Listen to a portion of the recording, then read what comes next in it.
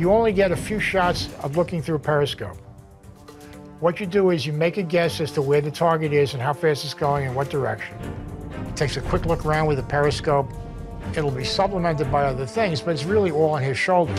Distance 2,200 yards and decreasing. O'Kane calls the destroyer's range. Morton plots the attack. Fire 3. 3 firing. As he fires 3 torpedoes, it costs Morton an eighth of Wahoo's ordnance, but increases the odds he'll sink the target before it sinks him.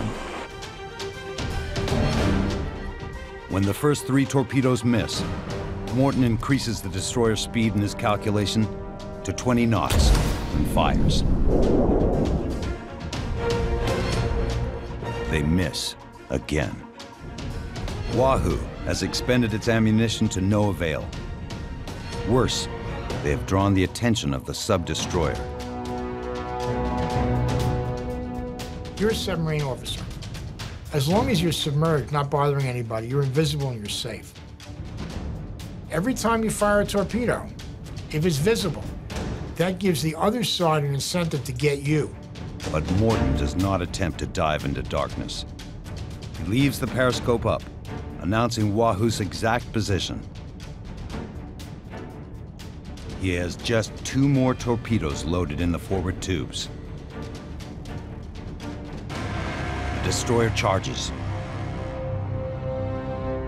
Ramming a submarine to damage its hull is a crude but effective tactic. For Wahoo, the close proximity leaves no time to evade if its torpedoes miss. The only option left is an extremely risky shot. Sailors call it down the throat. Morton aims a shot straight at the ship's narrow bow. He has no other option. If he doesn't, the destroyer has all the speed and maneuverability to pound him into the silt, and there's nothing he can do about it. So he's forcing him to attack and trying to change the attack into a situation where he can have the advantage.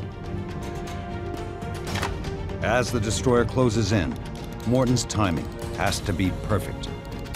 If they fire for more than 1,200 yards, the destroyer has time to evade. But within 700 yards, the torpedo won't have time to arm and detonate. I fired 2. They release 2 torpedoes.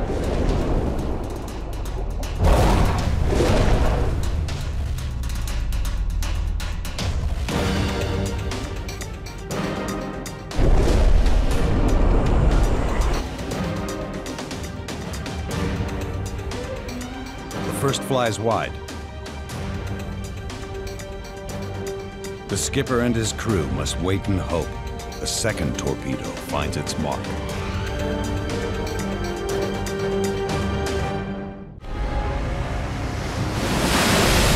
Less than a minute after the previous shot flies wide, the second torpedo to fire, down the throat, lands a direct hit. The blow cripples the destroyer's hull. We got a hit. Wahoo plunges deep under the damaged ship to avoid a collision and escape the carnage.